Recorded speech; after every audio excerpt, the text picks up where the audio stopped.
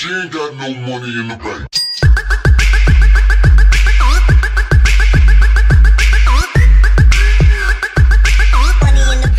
Going on, guys, Jack here, and I'm back for episode 79 on my West Ham United career mode. We are on to a trip to Villa Park here to take on Aston Villa in the hunt for 3 points to look to cement ourselves even further at the top of that Barclays Premier League table, because obviously we want to win it this season and we don't want to be in contention right down to the last day of the season, because simply it's just too much for the nerves to handle. But we do get ready for a game here against Aston Villa at Villa Park. Like I did say, it's going to be an interesting game. West Ham are in really good form lately and I'm a little bit confident going into this one. But if you are new around here, guys, first things first, make sure you do hit that subscribe button if you are new around here. I'd really enjoy it if you could subscribe to my channel and never miss a career mode video ever again. And also, if you are enjoying the content and you like seeing career mode videos, then why not hit that like button too? It only takes a couple seconds out of your day, guys, and I'd really appreciate it. But the first attack will come from Aston Villa in the second minute. Is Carrillo would find Delphi, fires into Westwood, and I don't know what the hell Kasper Schmeichel was doing there, but Westwood would find the back of net just 2.5 minutes into the game. Aston Villa lead at Villa Park, and we've already made this game an absolute mountain to climb now, because Aston Villa,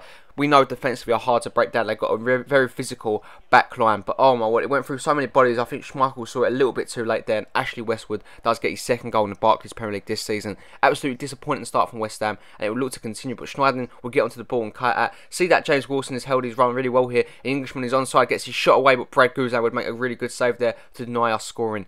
1-0 still into the game, and Aston Villa coming for another attack here. Sanchez crossed the ball in to try and find Westwood. It would get crossed away, only to find Fabian Delph. Delph takes the ball down to his stride, and what a strike that is from the England centre midfielder to make it 2-0, double Villa's lead, and we are in real trouble now, guys. What the hell has happened here? He just takes the ball down. No one come close to shutting him down. I don't get what Schmeichel was doing there. It really is frustrating. But Fabian Delph gets a whopping 8 goals so far this season from the centre midfield position. That is incredible for him, and he's looking to have a great season. But West Ham now, knowing that their backs are against the wall, we have to go a little bit attacking as Bahuli lines up a shot from range. Guzan always had that covered. As you can see, though, Delph will get onto the ball again. The goal scorer will find Sanchez. Sanchez does brilliantly to find it back into Fabian Delph, across into the back post to find, I believe that was Agbonlahor, and he does head it over the post here on that occasion. And Sanchez gets onto the ball yet again. Great bit of play from him as he does find Fabian Delph. Delph plays it into the path of Westwood and misses an absolute sitter yet again. Aston Villa arguably could be 3-0 up here, but Gonzalez lines up a free kick from range here, takes it, denied by the crossbar. Sanchez clears it away. Wilson tries to head it back in, but it is cleared away by Fabian Delph. West Ham is getting very frustrating now as Bahuli gets onto the ball, looks to make something work for the club. He's definitely been my man of the match for West Ham so far, and again he gets another shot denied by Brad Guzan yet again. Bahuli seems like the only one trying to create something, but as you can see, Gonzalez does win the ball back here for the Hammers. We look to go on the attack again, finds Bahuli beautifully with a great chip ball. Bahuli skips past one, skips past two, gets a shot away, but Guzan again makes the great save. But again, West Ham coming to attack again, starting to assert a bit of dominance now into this game. Vieto does get taken right out here by Lowton. Referee points to the spot. West Ham win the penalty, and this is an open door back into the game if we can slot this away. It's Luciano Vieto versus Brad Guzan. Who's going to come out on top? Here comes Vieto, steps up. Where's he going? He goes to the right. What a save from Brad Guzan, and Aston Villa do get the ball away. On that note, we do bring Valencia and Fekir on. Disappointing, but we have to. And Noble comes on also to add a bit of depth to the squad. As Baker gets onto the ball, he would find Lowton.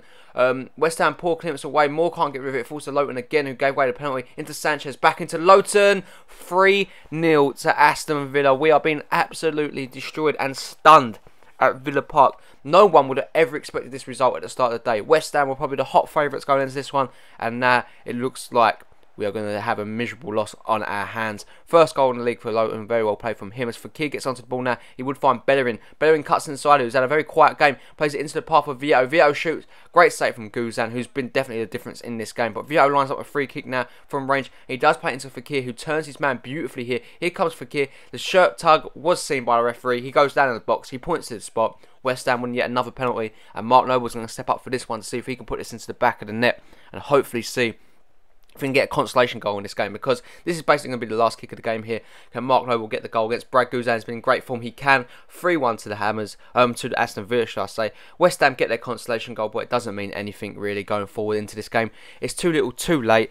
If we would have put the penalty away first time of asking, obviously with Luciano Vieto's effort, maybe it could have been a different game, but unfortunately the game does finish at 3-1. Mark Noble does get his second goal of the season, and Aston Villa get a massive 3 points against West Ham, and you can't argue it was well deserved. They took their chances and they dominated really, so it's disappointing, but we just have to make sure we bounce straight back against our next game against Swansea. But very well played there from Aston Villa. They had a lot of possession. We had more shots than them. Like I said, we tested Guzan very well here, but he just come out on top and he deserves that man of the match award. As you can see here, 2 shots caught, 6 parried.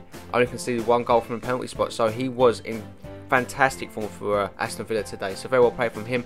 But Hoodie thanks us for getting a lot of minutes out there, so he's happy about that, and I'm happy to play him because he does make a difference when he comes on. He's like him and Fakir. Like, you look at them, you see they're the same kind of player, but they play so differently. So it's good to see that they're both a breath of fresh air.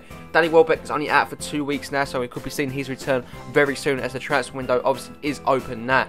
Actually opening at the end of this episode, should I say. As you can see, Swansea will get ready for their game now. Neil Maupay on the bench, along with the likes of Wilson starting, Valencia, Fakir, Gonzalez, Bazzoa, Amati, Shah, Tompkins, Fabinho, Bertrand, Perrin. It's a weakened side, but I decided to drop some of the names that did not perform in that Aston Villa game and giving some other people a chance to obviously prove their names here in the Swansea game as we look to turn around our fortunes and hopefully not suffer another shock defeat at the hands of a mid-table club.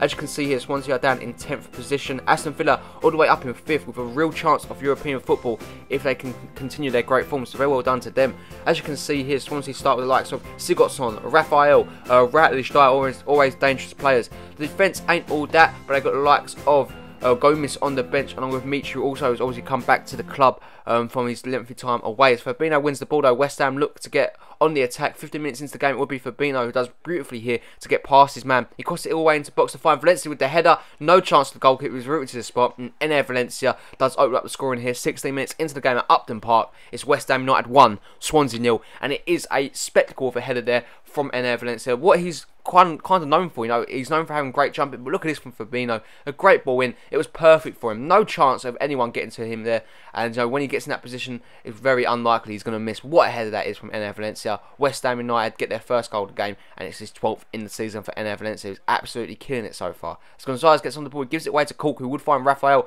turns and shoots, and the referee does give the penalty against Gonzalez there.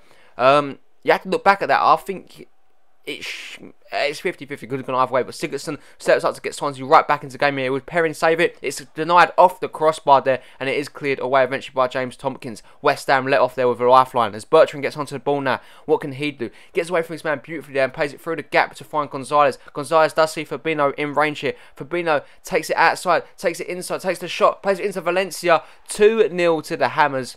What play there? Fantastic play, and Fabinho really 2 assists already this game. What a player. He really is. He's playing so well today. Look at that ball across goal. No chance for anyone. And West Ham United do get their second of the game. And it is again from Fabinho and NR Valencia linking up. The partnership is strong between these two. And Fabinho is looking like he's one of the best right backs in the league at the moment. He's playing so well. After his first season, he looked a bit iffy. But this season, he really has made himself one of the first names on the team sheet. He's been a great right back for us. As Sigurdsson's shot does go wayward there, that'll be the end of the half. West Ham will start the second half on the attack though with NR Valencia. What can he do onto the ball? Does beautifully as he gets past his man here. Still onto the ball. NR Valencia shoots, and it's an absolute mishap at the back. It does find a way into the Swansea net, and it is courtesy of NR Valencia, but it does go down as a Fernandez own goal. As he tried getting off the line, he did play it back into his own net there, and it is no choice but the referee to put that as an own goal there. Very unlucky for Swansea, but the game is now at 3-0 as Wilson gets onto the ball. Does beautifully to unleash NR Valencia yet again, who cuts inside. It's NR Valencia. Great save from the goalkeeper this time of asking. He's looked very shaky in this whole game, really. As Bazzoa would find Shah, who gets taken out there. Not a penalty. Amati gets his shot away. Deflects over the bar there. Nothing happening as we do bring on the likes of Neil Maupay, Bahuli, and Mark Noble. With just 20 minutes left to go in this game, we've got this one wrapped up. Hopefully now we can continue our great form. As Neil Maupay gets onto the ball now, what can he do in the 89th minute? Beautiful bit of play there from him as he gets past his man. Neil Maupay, what a save that is, and it does get cleared away. That'd be how the game finishes though. West Ham United walk out of here the 3-0 winners against Swansea, and that is a way to rebound yourself back from a 3-1 defeat at Villa Park. Obviously, we're not going to forget in a hurry, and it's going to stick in our minds. It's probably our biggest defeat of the season so far, but we are confident and we will keep marching on. 3-0 the final result here. Absolutely dominated Swansea today, and we showed why we are the team to beat still in the Barclays Premier League. As you can see, Fabinho picks up man match for an 8.8 rating, 2 assists on the day for him. Like I said, he had an incredible game, and he is well deserving of that man of the match award. Transfer market is officially open now, guys, as you can see, and that means that we are coming to the end of this episode. So the transfer market is open next episode, so make sure you tune in for that one. If you did enjoy the episode, guys, make sure to smash that like button if you are enjoying the episode. I really would appreciate it. Leave you guys looking at the squad report, and also, if you are new around here, then why not hit that subscribe button too, guys? It is free, and you will never, ever miss a career mode video from me ever again. As always, I hope you all enjoyed the episode. All the players are growing very nicely here. Feel free to look at the squad report and pause on the players you want to see and how far they have grown. And as always, I hope you all have a really nice day. I will catch you all in the next one. Peace.